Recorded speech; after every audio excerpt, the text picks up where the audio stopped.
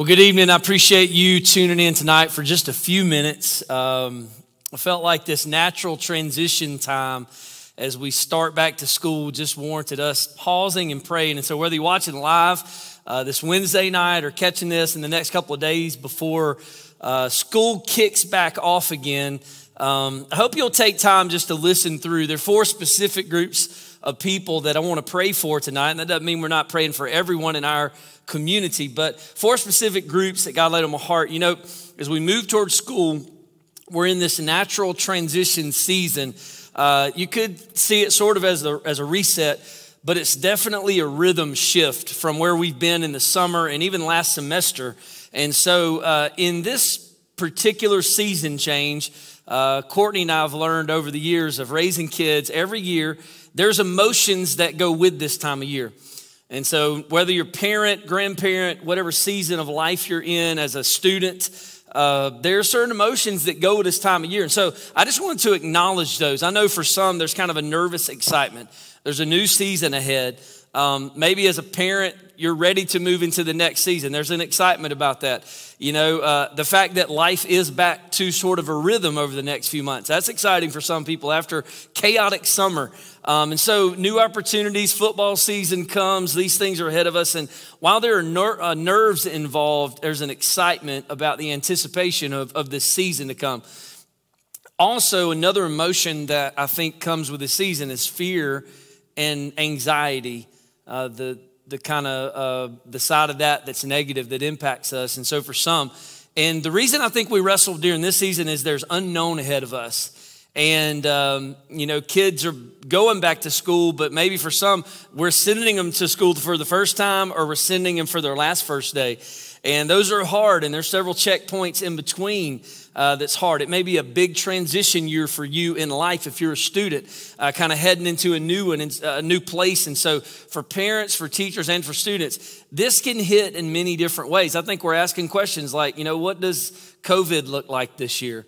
What does life look like? What does our economy look like? You know, what does our city look like this year as we move into the fall? So I think that can cause some fear and anxiety. And that's one of the reasons that I felt led to pray tonight. And then another emotion that I think people wrestle with, and you may not even be able to understand this or why this is, but it's depression. I think as we let go of summer season and we move into the structure of fall, there's a feeling of loss that can come with that. And so we anticipate how much more this season may require of us when you look ahead. Or maybe you're reminded of past failures. And so I just want to come tonight and speak hope. And so we're going to talk to the Lord, and I want to invite you to go to the Lord right where you are as the Holy Spirit just kind of speaks into our homes and into our cars and wherever we're watching from and here on our campus tonight, and speaks hope to all these emotions that we feel. And so the first group of people that I want to specifically pray for and ask you to just lift up a prayer for in your heart right now, or maybe out loud, whatever way you pray to the Lord. I would encourage you to do that right now as we pray. But I want to pray first for kids and students, for our next generation, for college and 18 to 20 somethings who are moving into the next season of life. And let me read this verse. It's been a verse we focused on the last couple of weeks, but 2 Corinthians 5:17. Anyone who belongs to Christ has become a new person. The old life is gone and a new life has come. With this new season is an opportunity for you to step into new life. And so my encouragement will be stay well, live bold, put on Jesus in this season and step into that new life. Find your purpose that God has in this season. Know your identity, know who you are. Let the Lord inform you on who you are before you ever step onto that campus. If you have a little one, inform them, remind them on the way to school, remind them this week who they are in Jesus, what God says about them, that they are a child, that they are chosen, that they have a purpose, that there was a plan laid out before they were even born. And this is a part of that plan to go and live loud for Jesus, to lead people to know, love, and live. Even in elementary school as they go, encourage them. And so here's what I want to do tonight. Can we just pause and let's just pray for our next generation? So God, I know that this covers a wide spectrum of young ones. But Lord, tonight for those that will be starting elementary school around Hall County, Gainesville, and wherever people are watching from, Lord, we just want to ask you to bless them. Lord, those that are called by your name, Lord, those that have moms and dads and aunts and uncles and others pouring Jesus into them, that they would be reminded who they are in Christ. Lord, they wouldn't step on that campus and be filled up by what everybody else says, because Lord, I know that's a temptation as we scroll and as we listen. Lord Jesus, let your word remind us who we are. Lord, set that stake in the ground as we step forward.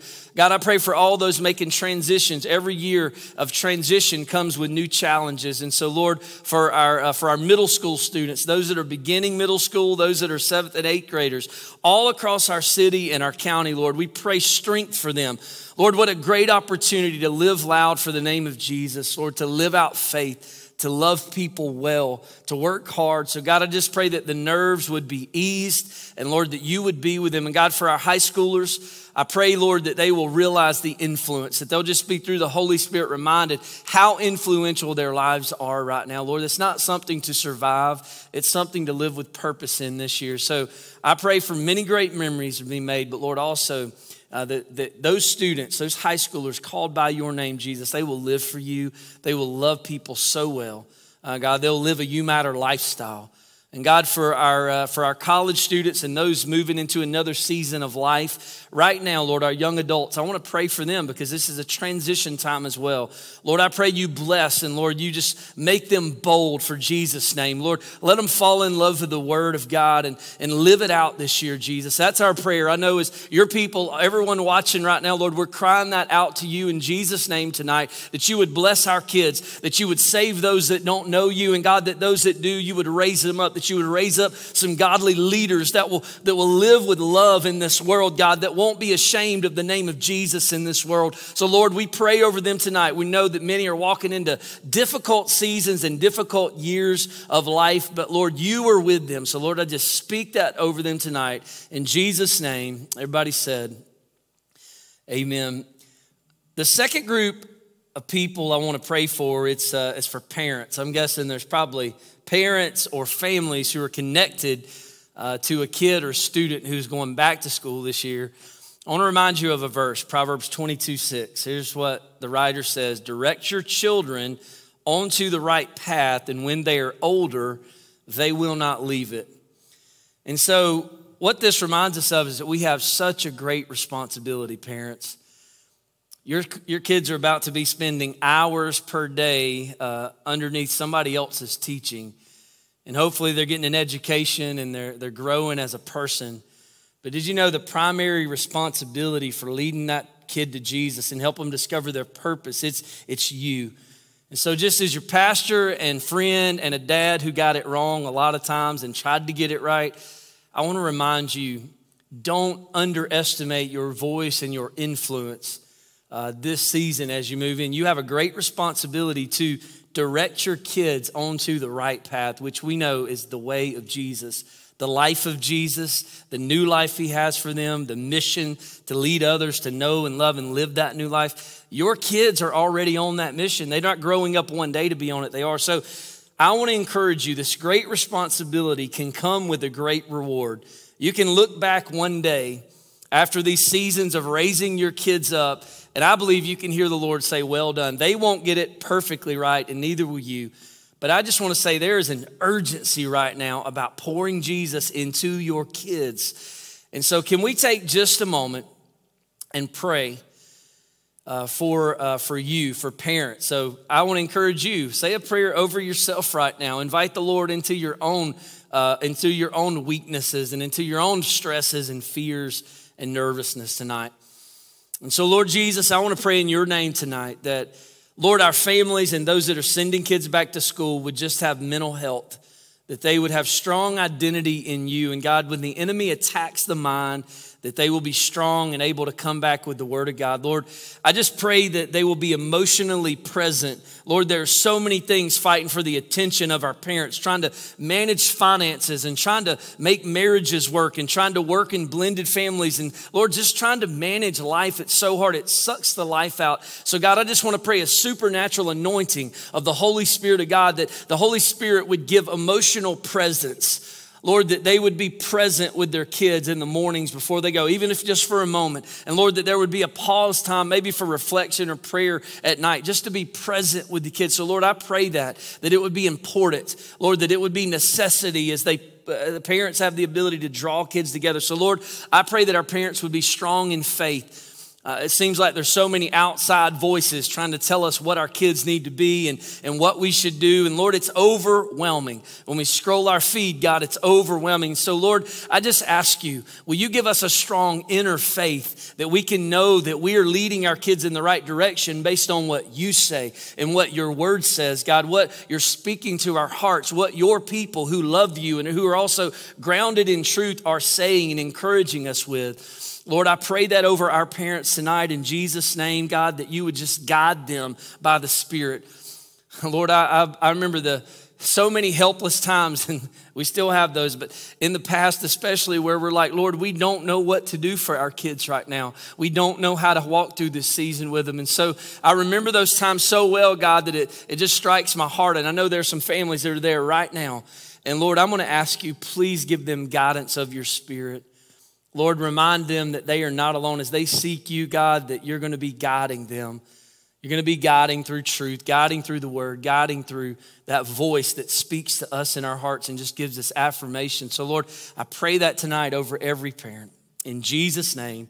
And everybody said, amen. Well, the next group of people that I want to pray for is our teachers, our educators, administrators, all those who serve in Gainesville, schools and Hall County schools and beyond to wherever you're tuning in from. But I just want to first, if you're an educator watching this right now, and actually it'd be good for everybody, just for a moment, take a breath. Just take a deep breath and breathe out.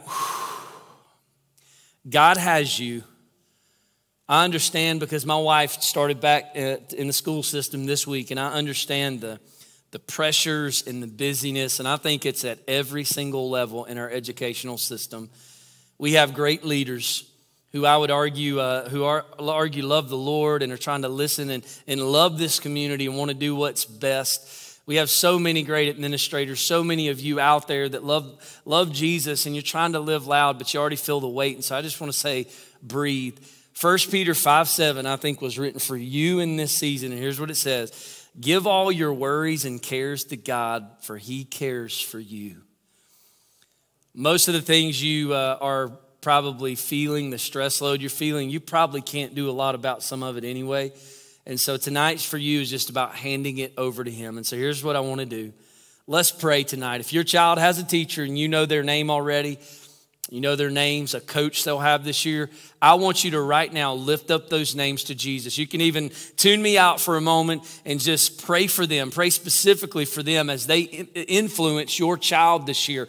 And I want to pray tonight, Lord Jesus, for all of our teachers, administrators, principals, for our superintendents, for Dr. Schofield, Dr. Williams, Lord, as they lead this community, Jesus, we just pray over them, God, you will give wisdom. Lord, I pray for the teachers that feel overwhelmed right now by anxiety and fear and worry. Lord, that you would just, even in this moment, just speak a breath of fresh air into their soul. God, that they would feel you working and know that it's you with them, Lord. I pray strength, just unimaginable strength. I know that people are already exhausted from trying to get ready for this year. And so, Lord, even now, with all that worry, that whirlwind of worry and fear that's going on in the hallways of our schools and just that stress that our educators feel, Lord, I just pray tonight over them that you will speak peace, God. You know where everyone lives.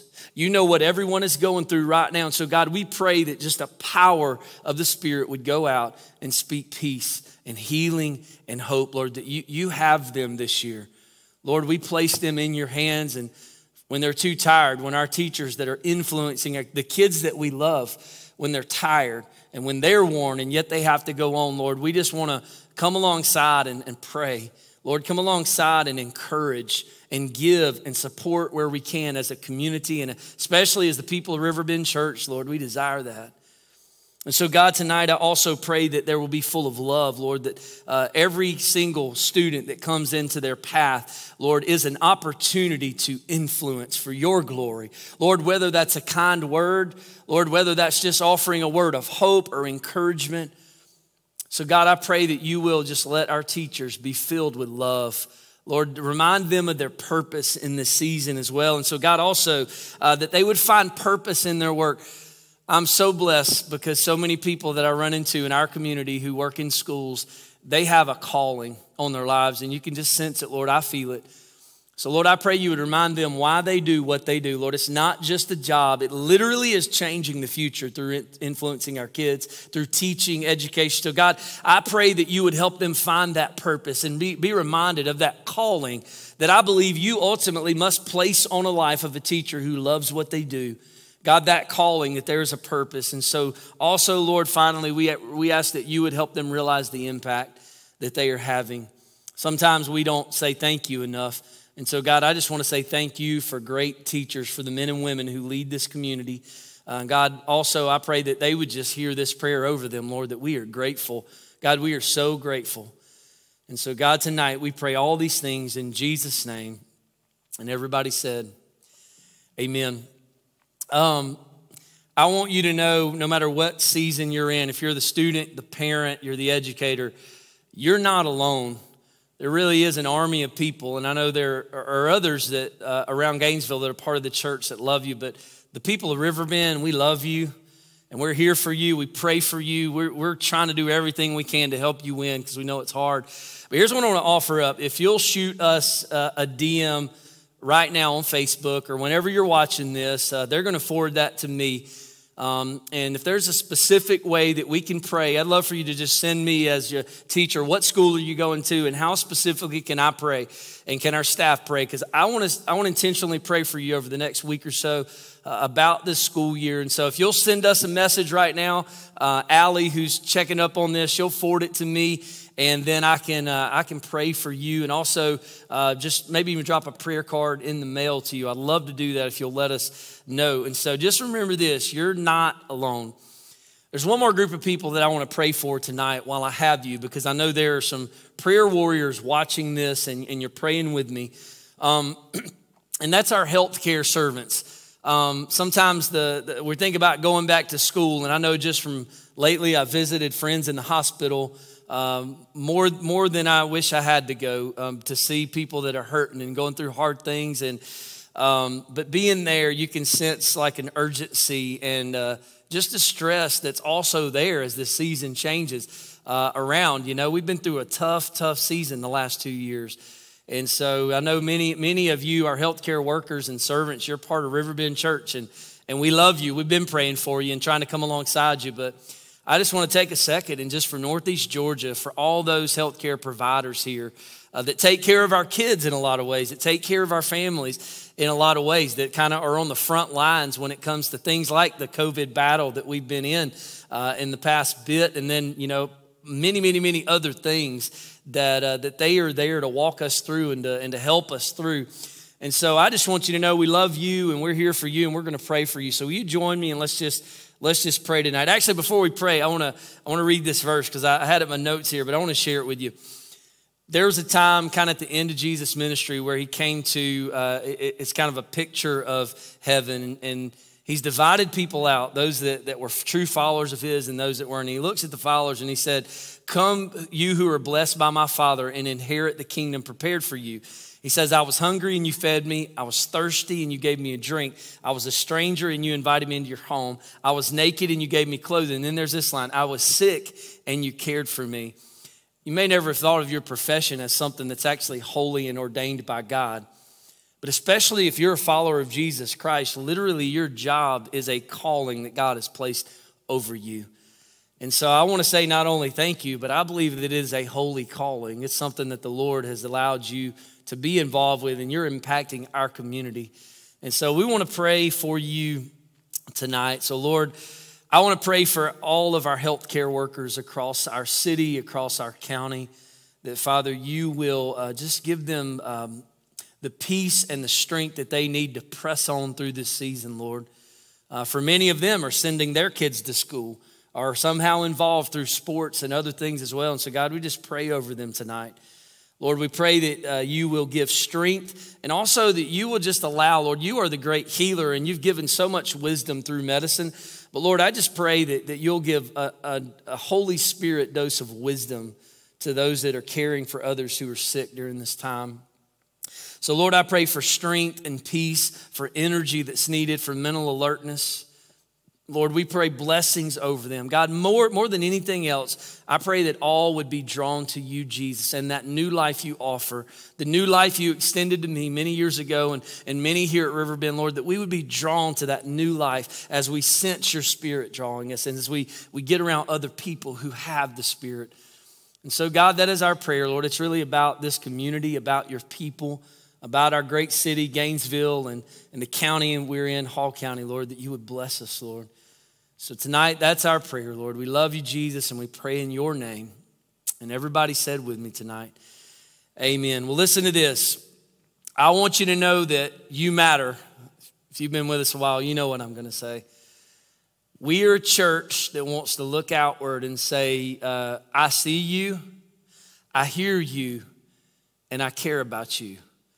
I don't think there's a better way to share Jesus in this next season of life. I don't think there's a better way to say, I am hope, we are hope, than just to look at people in our path and say, you matter, to just do what the Bible says and sometimes consider others better than ourselves, to put others before ourselves, to say, you matter. And so that's an attitude I hope you'll live with. This past Sunday, we gave out rocks. You may remember that. I don't even know if you can see it. It's really, really small. But the idea was you stick it in your shoe and you be reminded that we are hope this week. And so just a reminder, maybe you need to drop this in your kids' shoes, you know, the ones they're going to wear, just drop it in there as a reminder that they will live with the you matter attitude. Or maybe if you're a teacher and you already know as soon as you wake up in the morning, the stress is going to just drop you a rock in your shoe. Go outside right now, find your rock, put it in that shoe you're going to wear, put it somewhere you'll see it, and you'll know that's like a little pebble in your shoe reminding me I need to live a you matter life today. And here's the cool thing. As we live that life, we usually find hope and encouragement of the Lord as we do. So you know this, you're loved. And God's going to use us this semester. He's going to use you this semester as we go out into our city, just living this We Are Hope lifestyle. Man, I love you. I can't wait to see you this Sunday at Riverbend. Have a great night.